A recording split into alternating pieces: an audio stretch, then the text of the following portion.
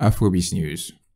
So Davido recently came out on social media and made it known that he recently sold out one of his major tour stop for his North American tour set to start on the 16th of June and go all the way to the 25th of June. This tour is titled "We Rise by Lifting Others." So Davido currently is gearing or prepping for the "We Rise by Lifting Others" tour, North American tour. So guys, yeah, that's pretty much what's going on right now. So some of the stops or the cities, the major cities that Davido is set to cover for this tour include Brooklyn, Toronto, Boston, Chicago, as well as Los Angeles. So far, like I said earlier, the 2,500 capacity in Toronto, Canada have been sold out. Drake's hometown sold out.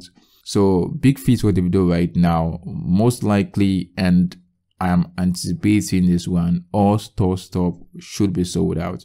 I know right now Davido is not like the biggest thing in Afrobeat music, but Davido still has some balls in North America, that's for sure.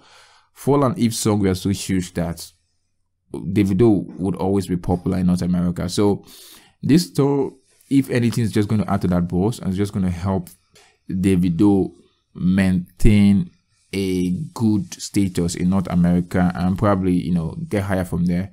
Anyway, guys, tell me what you think about this particular one. Davido said to shut down a couple of cities in North America come the 16th of June on the 25th of June. And guys, don't forget to like and subscribe as well as turn on post notification and stay tuned for more Afrobeat related entertainment and gist coming at you. I'm out for now, guys. Peace.